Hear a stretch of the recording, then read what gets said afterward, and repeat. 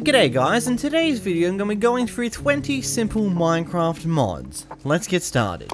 Moving into our first mod, and a mod that you most likely know already, mainly because it was popularized and created by a YouTuber known as 𝓵𝓷𝓷𝓴𝓼, is the effective mod. The basic idea of this is it takes what appeared in the 1.18 reveal trailer, or the release trailer, with splashes in the water, little sound effects, splash effects, and other beautiful little effects to add on to Minecraft that is on the client side of the mod, meaning that you don't need to have it in the servers or anything along those lines for it to work on the server. Overall, just a really nice collection of visual and ambient pieces and interaction effects to enhance immersion of Minecraft. Moving on to another mod known as 𝓵𝓷𝓷𝓴𝓼, a mod with only 400 downloads. This mod adds in a collection of new shields, basically theming the same tier system that we have when it comes to normal Minecraft. There's a wooden shield, an iron shield, a golden shield, a diamond shield, and a netherite shield, allowing you to enhance your defensive combat abilities by giving you tougher and stronger shields so that you don't have the durability to be destroyed far quicker.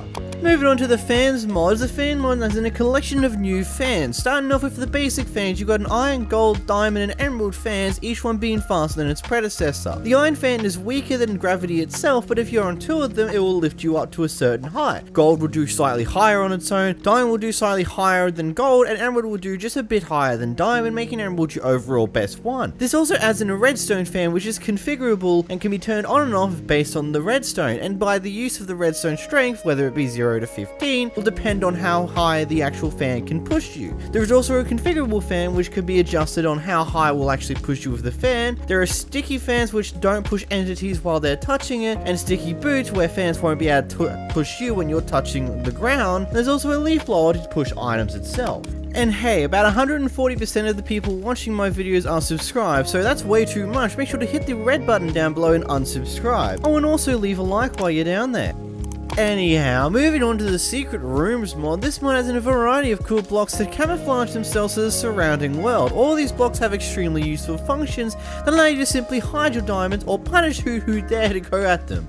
Basically, it allows you to use blocks to hide / disguise your builds inside of the actual land that is around you, making it more of a hidden base type thing, where you can have a door that it looks like dirt, having one-way glass that you can see through, but on the other side looks like the mountain that you've made your base into. Basically, a really easy way to hide some of your loot. Moving into our next mod, we have simple drills. This is a simple mod that adds in tier-based drills. There are 6 drills in this mod: gold, iron, diamond, netherite, emerald, and a multi-drill. All the drills do is mine a 3x3 tunnel will make it easier for strip mining or for digging out massive lands of area if you need to. Moving into our next mod, we have the wolf armor and storage. This is kind of similar to another mod that I've showcased in the past. It adds armor for your wolves, but this one's more of a forged one. This allows you to craft up armor for your wolves as well as some other bits and pieces. It allows you to craft up leather, chainmail, iron, gold, and diamond armor, as well as a collection of other bits and pieces. You're also able to see into the actual inventory of your wolf, able to see their health and armor levels that they actually have on them at the same time, and also the ability to dye their actual leather armor if you give them such. The second part of this one is you can actually make a chest add-on in order to add a chest to a tame wolf, giving you 6 extra inventory slots to carry on you whenever you bring your wolf around with you. Moving on to our next mod known as the Hookshot mod. The Hookshot mod adds in a small grappling hook-like tool for the player to use to get around. The Hookshot is overall a very useful tool when it comes to traversing the land, giving you a default range of 24 blocks and a default speed of 10 blocks of movement per second. You can upgrade it in various different ways. For example, you can give it a prismarine shard to let it glide through water, or use an iron ender to make it so that it teleports you instead of pulls you in that location. Or you can do a quick upgrade with a piston that allows you to up the speed of the hook by 50%, or you can get a long upgrade with a train which doubles the range of the actual hookshot itself. There are multiple other upgrades as well that I didn't talk about in this video, but overall a very useful item for when you're trying to traverse your land in Minecraft. Moving into our next mod, we've got solar cooker. This mod adds in a solar cooker. It acts like a smoker, but it needs sunlight instead of fuel. It kind of looks like a chest, but you put your item inside of this block and it will slowly cook over the time span of the day. When it goes nighttime though, it will stop cooking said item in there, but overall it can be very useful if you haven't been able to gain yourself a good amount of fuel just yet, and you don't want to waste your wood in doing so either.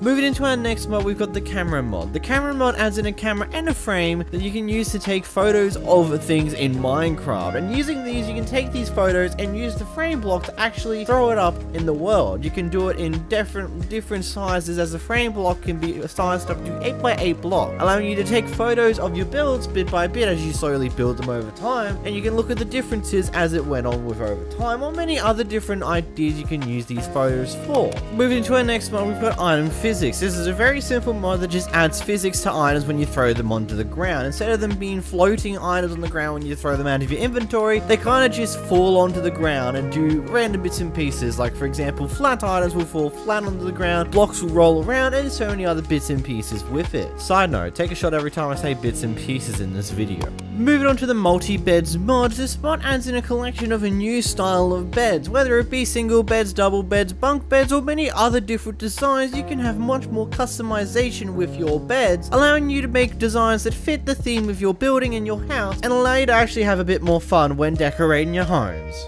Moving into our next mod, we have 𝓵𝓷𝓷𝓴𝓼, which is very simple, very self-explanatory. It allows you to create a one-way ride out of everyday iron bars. Simply stack iron bars one on top of each other, create a pole length of your choosing, make sure to choose the top of the poles, easily reach, jump onto the pole, and provided you don't miss, off you go. It is very simple and just adds the ability to slide down poles, which is ultimately, you get why that's cool. It's just a cool thing overall, you know.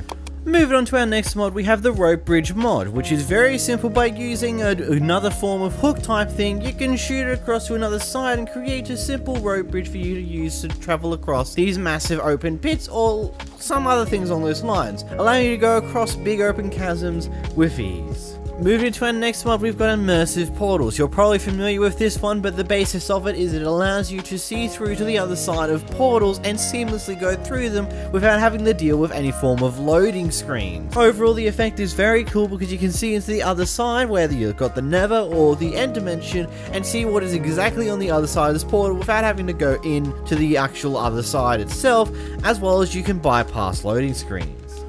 Moving on to display case. Display case is a block that can hold one singular item. Any item or block can be installed inside of the box, and then the case also matches well with the chains added in Minecraft 1.16. Overall, just a really cool display case you can use, whether you collected an extremely professional high tier item in your favorite mod or something along those lines. You can use this to display it and have it something cool and as the centerpiece of your house. Moving into another customization mod for beds, you have the Bedspreads mods. Instead of giving you an entirely new set of beds, instead this mod allows you to customize your current normal style of beds by allowing you to fuse banners on top of beds, kind of similar to how you can do that with shields, allowing for far more decoration when it comes to your beds. Moving into our Simply Light mod, where Simply Light just adds in a collection of new style of modern type of lights that allow you to have a bit more decorative power in modernizing your modern style of builds with some cool custom lights that are overall modern. Moving on, we have the Drill mod. The Drill mod adds in a machine that mines, cuts trees, and harvests crops so you don't have to. It kind of drills in a very similar fashion to the Drill mod that I talked about earlier, except for the fact that you can automate this by using fuel, allowing you to have an automatic mining machine giving you all the items that you're after without actually having to lift a finger yourself.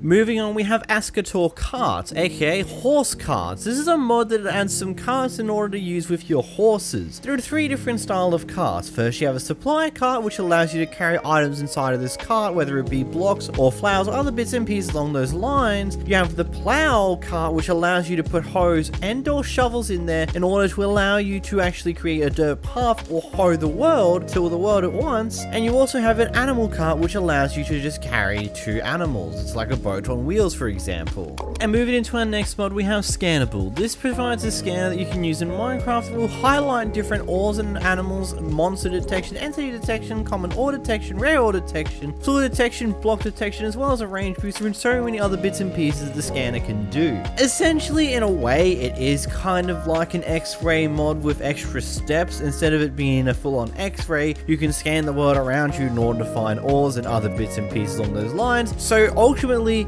it's up to you on whether you feel like this is a good mod to use or whether you feel like it's cheating or not, but I'll leave that into your own question. But that is it for this video. So if you do like this video, I will highly suggest you check out this realistic mods list over on the screen right now, and until next time, goodbye.